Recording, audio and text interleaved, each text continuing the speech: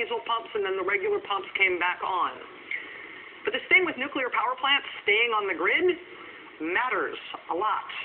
In Japan this year, they first had an earthquake that caused a tsunami, but it was when the tsunami knocked out electricity at the Fukushima nuclear power plant that the world knew Fukushima was really in trouble. Without electricity, Fukushima could not keep its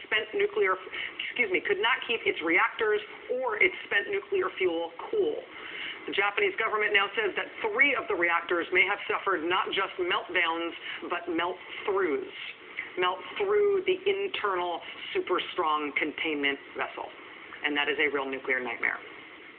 One of the things we are learning as this scary situation drags on in Nebraska is that Fort Calhoun, which was built in 1973, Fort Calhoun was built partly on the basis of a mistake.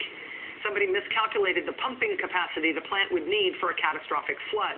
The Nuclear Regulatory Commission discovered the error in an inspection 2 years ago, and the plant has been upgraded since under the not very old system of flood protection. The Nuclear Regulatory Commission calculated that the pumping plant had a 97.5% chance of protecting the reactor core from a catastrophic flood, which is almost good enough. Fort Calhoun nuclear power plant is now 2 feet below the level of the Missouri River, where the plant is required to shut down. The river is at about 1,006 feet above sea level. If the water got above 1,014 feet, they say it would knock out the backup generators, and at some point it would come over the specific berm that protects the casks of spent nuclear fuel.